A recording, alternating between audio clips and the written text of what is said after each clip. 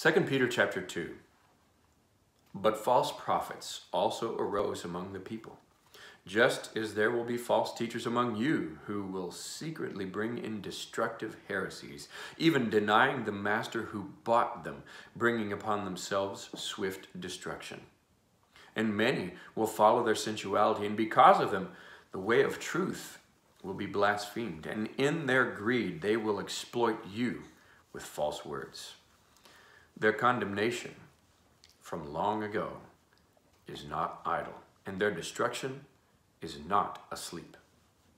For if God did not spare angels when they sinned, but cast them into hell and committed them to chains of gloomy darkness to be kept until the judgment, if he did not spare the ancient world, but preserved Noah, a herald of righteousness, with 7 others, when he brought a flood upon the world of the ungodly, if by turning the cities of Sodom and Gomorrah to ashes, he condemned them to extinction, making them an example of what is going to happen to the ungodly, and if he rescued righteous Lot, greatly distressed by the sensual conduct of the wicked, for as that righteous man lived among them day after day, he was tormenting his righteous soul over their lawless deeds that he saw and heard.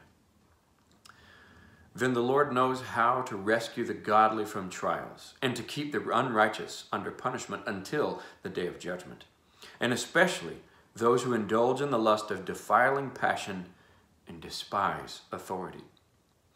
Bold and willful, they do not tremble as they blaspheme the glorious ones, whereas angels, though greater in might and power, do not pronounce a blasphemous judgment against them before the Lord.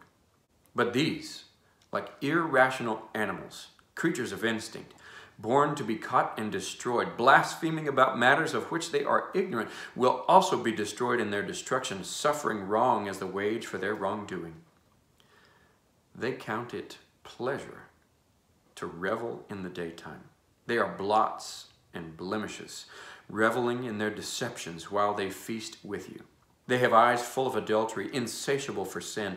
They entice unsteady souls. They have hearts trained in greed, accursed children. Forsaking the right way, they have gone astray. They have followed the way of Balaam, the son of Beor, who loved gain from wrongdoing, but was rebuked for his own transgression. A speechless donkey spoke with human voice and restrained the prophet's madness. These are waterless springs and mists driven by a storm. For them, the gloom of utter darkness has been reserved.